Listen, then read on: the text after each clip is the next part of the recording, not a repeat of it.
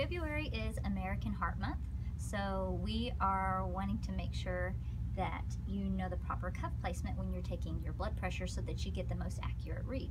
So you want to start in a seated position with your feet flat on the floor. Do not cross your legs. Next, we're going to take the cuff and make sure that you put this one on properly. You want to try and do it on the left side because it's closer to your heart, so you get a little bit more accurate read.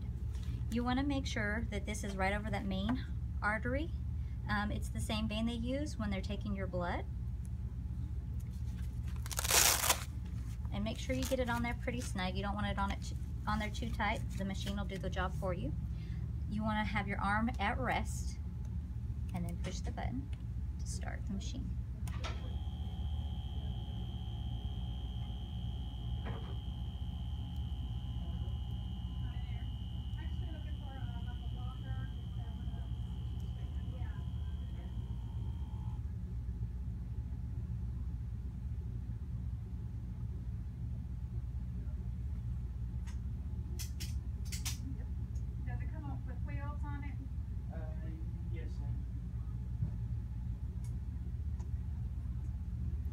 Okay, now once you've taken your reading, it'll display on the screen. If you think for some reason that you got an inaccurate read, you can either wait about 15 minutes for your blood pressure to kind of go back to normal after squeezing it with the cuff, or you can try it on the opposite arm.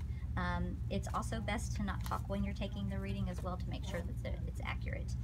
The monitors here at ACG have been calibrated at the manufacturer to make sure you get the very accurate read possible. We do carry the warranties for them here at the store as well. We do have some as well that can even detect an irregular heartbeat. You can come into the store at any time and we'll help you take your blood pressure as well if you don't know how to take it, and we'll show you how to use your cuff properly as well.